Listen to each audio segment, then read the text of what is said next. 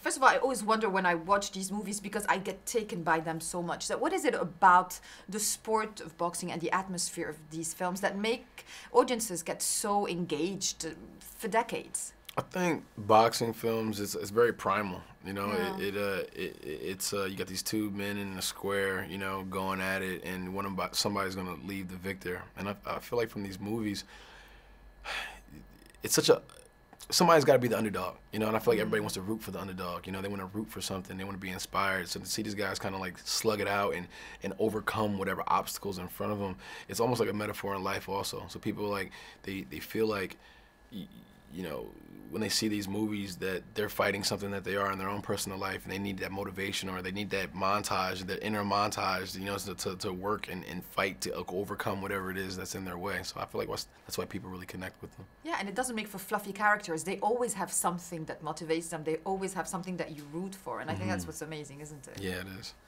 Do you love the sport? Have you become good at it? Yeah, I think over the years, like I've, you know, knowing that this was hopefully a film that a character that I would revisit, I kind of always kind of stuck with it, and it's one of the things about acting. You know, you pick up different trades. So yeah, I keep up with it. I'm in the gym. I was always a fan of boxing. Used to watch it with my father a lot growing up, and now I'd be able to be a fighter on this big screen is pretty cool. And you are pretty cool at it. Thank you. Were you a fan of Stallone specifically as Rocky, or as a lot of the brands that he's become famous for? I think as Rocky's obviously the first one that, you know, that I really connected with. Rocky IV was the first movie of this franchises that I saw, and then of course, you know, Rambo and the Expendables, and like, you know, him as a brand, like I mean, it's Sly, so it's like, yeah, I'm a fan of him.